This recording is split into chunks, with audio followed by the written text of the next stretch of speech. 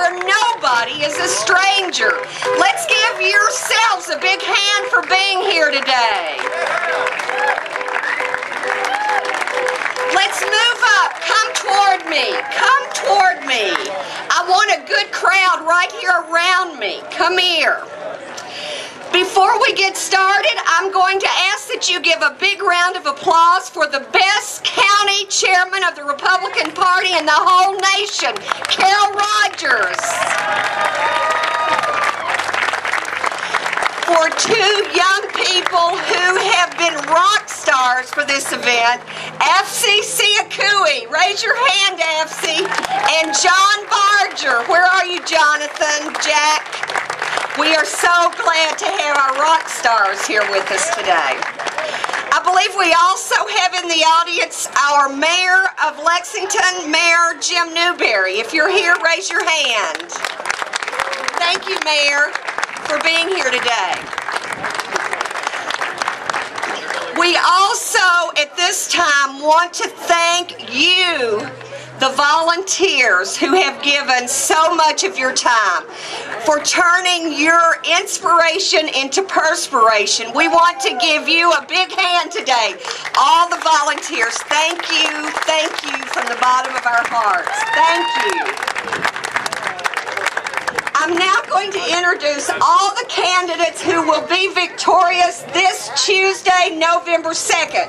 As I call your name, please come up here by me, okay? It'll be a great photo opportunity, and I'm only asking once. We have running Senator Alice Forgy Kerr.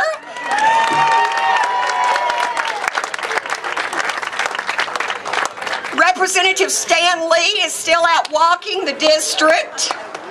We have Representative Bill Farmer. Come forward, Bill. Representative to be Lion Cruz. Representative to be Ryan Quarles. Representative to be Richard Mars. Representative to be David Darnell. PVA to be Jay Whitehead.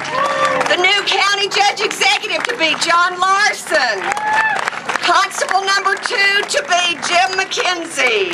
Constable number 3, Steve Hamlin.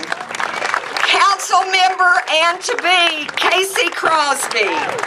Council District 10, Kevin Williams. Council District 12, Ed Lane. Let's hear it for all these candidates. I can't hear you. I can't hear you. We also have Councilman to be and present Councilman Chuck Ellinger. Please come forward. If I have not called your name, come forward at this time and dance a jig.